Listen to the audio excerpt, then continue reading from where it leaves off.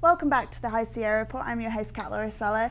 Now, living in Lake Tahoe, or if you're visiting, you might have seen some animals or plants around, and we have a lot of native species that are here in Lake Tahoe, one of which you might have seen around. It's called the snow plant, and it's an unusual plant that can be seen in springtime among melting snow patches in Lake Tahoe's forests.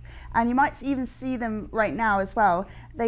They do not contain chlorophyll like most green plants, which can be seen by its bright crimson color. The yellow-bellied marmot is also one you could see around Lake Tahoe. If you hear a strange cluck, whistle, or trill at the top of one of Tahoe's rocky peaks or high elevation meadows, it could be coming from the yellow-bellied marmot. The great place to see marmots in Tahoe's wild is the Desolation Wilderness. That's where you could see them. The Tahoe yellowcrest you can find on Tahoe's sandy shores, and it's the only place in the world that Tahoe yellowcrest grows. Lake Tahoe has a unique geological history leading to the evolution of this rare species only in Lake Tahoe. Lake Tahoe crest is currently listed as endangered in both Nevada and California. So if you do see it, make sure you step around.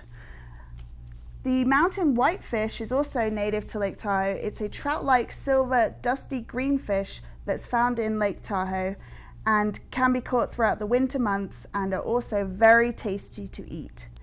So for more of these animals or species, if you want to check more out, you can always go to keeptahoeblue.org. It's a really great website and has lots of information on any native species you can find in Tahoe. So make sure you keep your eyes peeled and go check them out. Get out there and enjoy the wilderness.